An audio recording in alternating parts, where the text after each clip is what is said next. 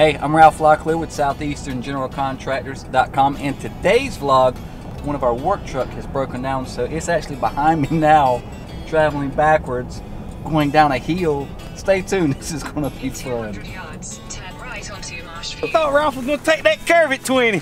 It says 15, Ralph. You're pulling me back was 20. I said when we was little, we'd have been crashed up. That's for sure.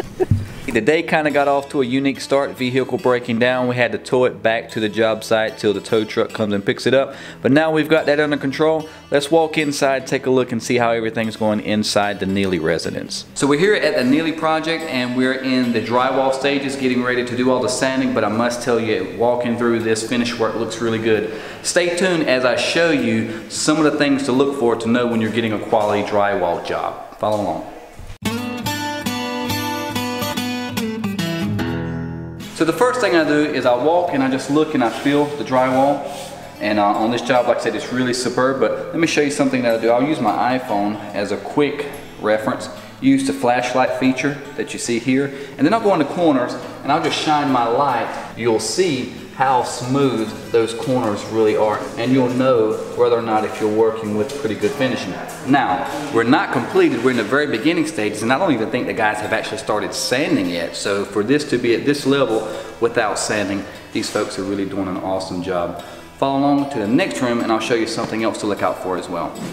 So now the next thing you also look for is on your corners. This is a high traffic area. This is from the main entry. So you can also use your light too to go around and look at all your corner beads and then look at all the finishing here. Normally during this stage you'll see some slight imperfections, things that we call like fish eyes or little bubbles in the drywall mud or the drywall compound. I don't see any of that here. And so these guys are doing a really excellent job. Looks like we just need to dust off the walls. The last thing I'll look for, I'll show you in the next room.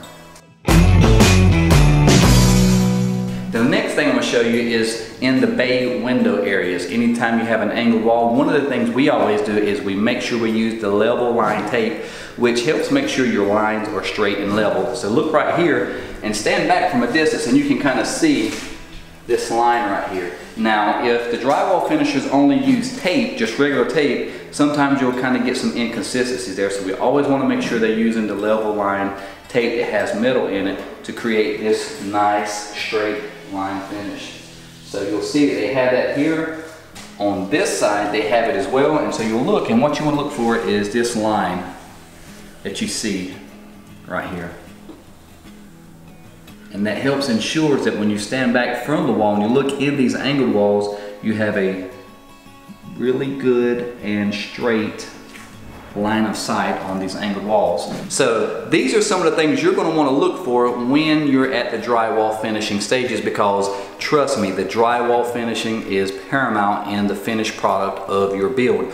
During the sanding stage, get a light, go in the corners, into the walls, make sure everything is sanded down really well, and make sure you're using the level line tape in the corners, any kind of odd corners, and just make sure everything is dusted off. Then lastly, make sure you're using a very good wall primer. We use USG Tough Hide wall primer to give a good consistent coat over the actual drywall compound finish and the surface texture of the board to make it all an even surface so the paint adheres to it evenly. Use those tips and you should end up with an awesome drywall finish and painting job each and every time. I'm Ralph Locklear with SoutheasternGeneralContractors.com. For more videos like this, subscribe to our YouTube channel. So as you've seen, we had some troubles out in the field. You gotta have a plan B. Check out the plan B. Plan B, baby. Plan B, baby. It don't matter how you get there as long as you arrive. That's what it's about. Get the job done, ain't that right?